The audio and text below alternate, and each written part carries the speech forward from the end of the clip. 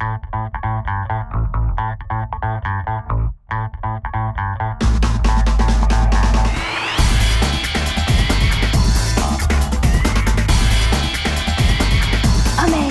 êtes infiltré? Oh, je suis fan. Et je vous laisse rentrer, hein. Mais ne le dites à personne. Allez, Oust, allez, allez.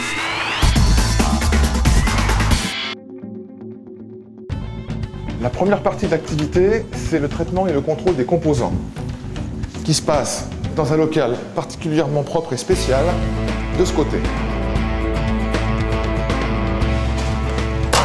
C'est ici que ça se passe. Voilà, ici, on est au centre du département contrôle. Toutes les activités contrôle et qualité sont gérées et coordonnées depuis ici. En particulier, tout ce qui est contrôle des composants. Composants, mouvements, cadrans, aiguilles, boîtes, bracelets, tous ces composants sont inspectés, checkés par les deux contrôleurs qui sont là. Typiquement ici, on est en train de contrôler des cadrans. Sur les cadrans, comme sur tous les composants, on fait des contrôles esthétiques et on fait également des contrôles techniques avec les équipements qui sont tout autour de la pièce ici.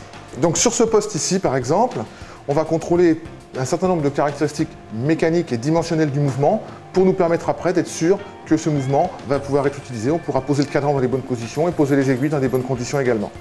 Voilà, donc là on a une rayure sur le 8, ça passera jamais, hein, c'est absolument pas acceptable.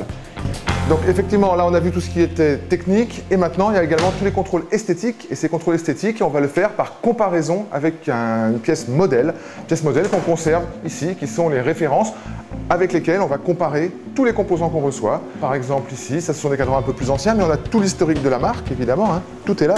En particulier les nouveautés qui sont ici aussi, non là on regarde pas trop longtemps parce que c'est des choses secrètes.